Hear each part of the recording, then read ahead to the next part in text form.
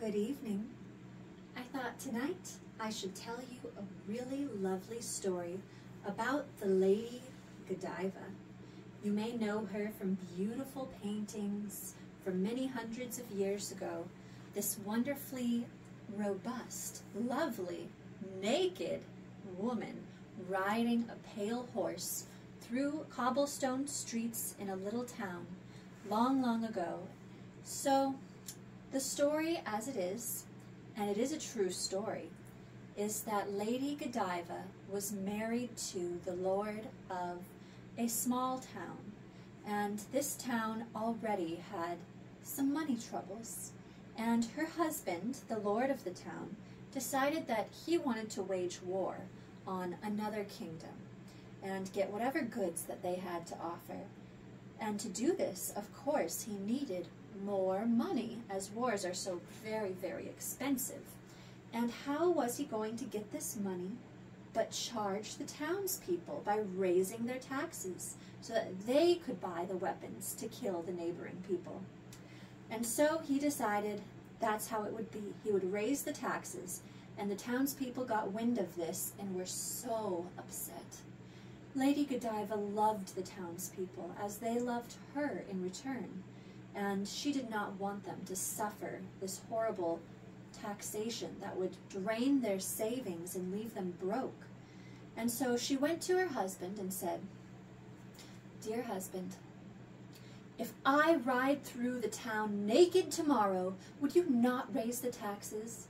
And he thought this was hilarious. Just the thought of his wife riding naked through town. She would never, never do that for any reason in millions of years. And those were times of great modesty. And so he laughed it off and he said, "Yeah, sure. If you ride through the town naked, I will not raise the taxes." And so Lady Godiva walked off and found her handmaiden and said, "Ready my horse." And she got in her finest robe and went outside, got on her horse, and her handmaiden ran ahead of her and said, "Everyone, close your shutters, for the Lady Godiva is about to ride naked through the streets to save all of you from having to be taxed out of your life." And everyone quickly closed their windows out of respect for the Queen's modesty. And one person did not do that, and his name was Tom. And Tom stared out his window as Lady Godiva dropped her silk robes to the ground, riding completely naked as the day she came through the cobblestone streets. And there was Tom, just googly-eyed, staring at her bare body.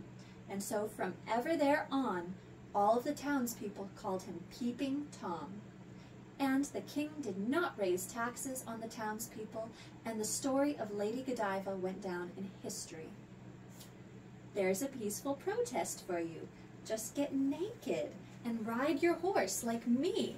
And if you love that story and you would like to see more of this naked lady riding her horses, you can go to www.daintyrascaldancing.com, where I have over 800 full-length, fully nude videos for your perusing pleasures of all different levels.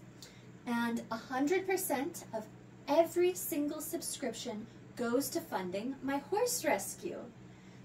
And I could really use the help. I hate asking so often and so much, but I have expanded a lot this year. I went from having 11 horses, 4 of which were miniature, so it felt more financially like having 8 horses. And then I moved into this gorgeous 50-acre ranch, and suddenly, before I know it, I have 33 horses, and I am at my maximum or past my maximum capacity financially. And so I have been stripping and dancing and doing all the things that you ask on www.daintyrascaldancing.com to feed my horses, to pay the rent, to pay the vet bills, to pay the trainers, to pay all of the things that go along with having so many horses. So many. And you know what? I realize this is a tough time for everyone because I have never, ever had so many people asking me to take their horses in. And they themselves say, you know, I'm having financial difficulties and I'm afraid I can no longer afford my beloved horse. Would you please take him in? And I have been having to say no because I absolutely can't afford anymore. And also I'm limited on space here. We only have 32 stalls. We have some pasture space and I would like to work on expanding that, but of course everything costs. Oh my goodness, does it ever. And anyhow, this is my humble plea in asking you to support me and my big dreams. If you'd like to make a direct donation straight to the sanctuary, it's www.heartofgoldsanctuary.org.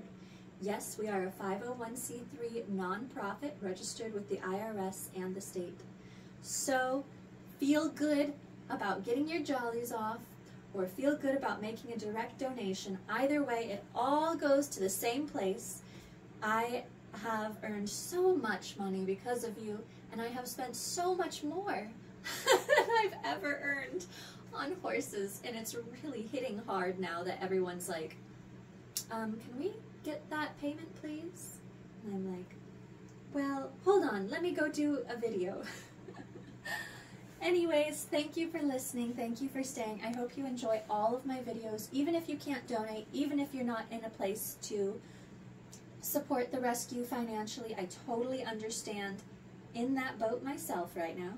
And you can help me just by liking the video, just by leaving a comment.